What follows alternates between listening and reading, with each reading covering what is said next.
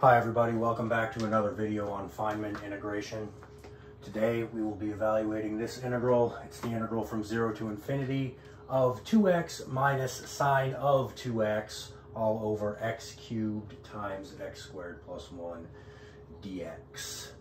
Our first step, as always, is to create a function in terms of a new variable closely resembling our original integral. In this case, the new variable will be t, and our f of t will be equal to basically the same thing, except the 2x becomes a 2tx, and the sine 2x becomes a sine 2tx.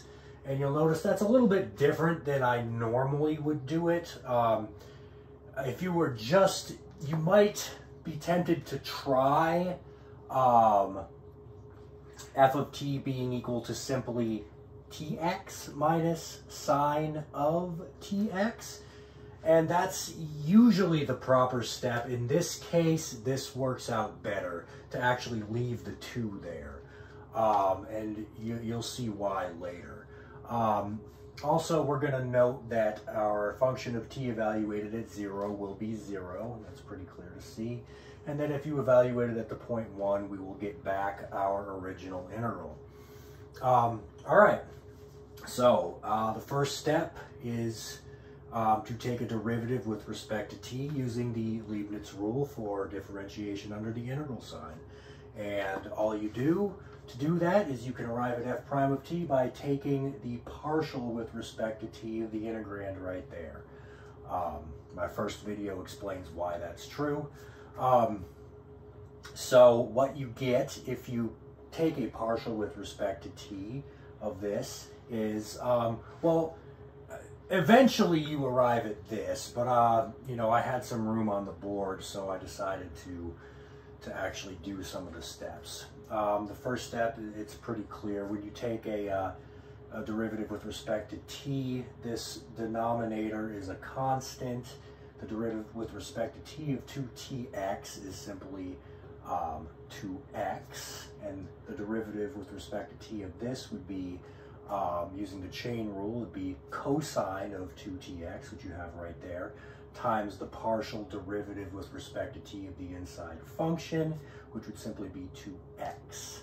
And then you could factor out the x's and use it to cancel one of the x's in the denominator, which is what I did in this step. The next step is I factored the 2 outside the integral, and then rewrote cosine 2tx as cosine squared tx minus sine squared tx using, I think it's called the double angle formula or something like that. Or maybe a reversal of the double angle formula, I don't know. So anyway, yeah, that's that step. And then in the next step, I rewrote cosine squared tx as 1 minus sine squared tx, and I believe that's the Pythagorean identity. Hopefully I'm not, you know, screwing up my identities, but in any case, that is true. So yeah, I just rewrote that.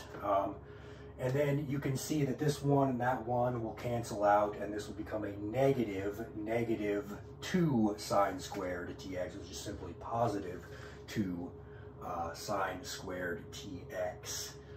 Factoring out the 2 gives you this.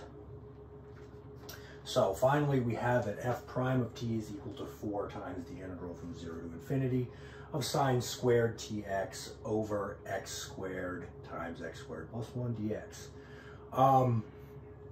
And, you know, if we were doing this from scratch, you know, without having done any work in previous videos, you could still do it. You'd end up with a pretty gnarly differential equation that you'd have to solve, I believe. But you could definitely do it. But we're just going to we're going to use the fact that we already know what this is from example 19. Well, I should say we know what this part is without the 4. From example 19, we know that, you can go back and watch it if you want. It's called Feynman Integration Example 19 on my channel. We already know, oh, and by the way, we know what we know from that video because of previous videos, and even in that video, it's from a previous video. So this this is like, this video is about 4 deep in using previous examples to solve integrals. But yeah, this one utilizes the specific result from example 19. The result from example 19 is that this part is equal to pi over 2 times e to the negative 2 over 2 plus t minus pi over 4. And that's true on the interval from 0 to infinity, where 0 is included. And luckily, that's what we need.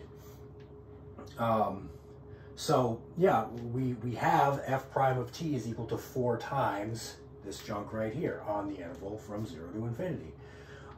So a little simplification, you can get f prime of t is equal to 2 pi times e to the negative 2t over 2 plus t minus pi. And then to arrive at f of t, you simply perform some pretty basic integration. So I'm not going to bother doing the steps on that. Most of you could probably do that in your head. The only part that might be difficult is you'll know that you would get a constant of integration when you integrated that, but that can be found to be pi over 2 by plugging in the fact that our function evaluated at t equals 0 is equal to 0. But I just jumped right to the punchline. There's our f of t. That's our final example, our final result for f of t. Now all we need to do is plug in 1 to find our original integral. And what you do when you get that and do some simplification is that integral is equal to pi over 2 times 1 minus 1 over e squared. That's it. I hope you enjoyed that.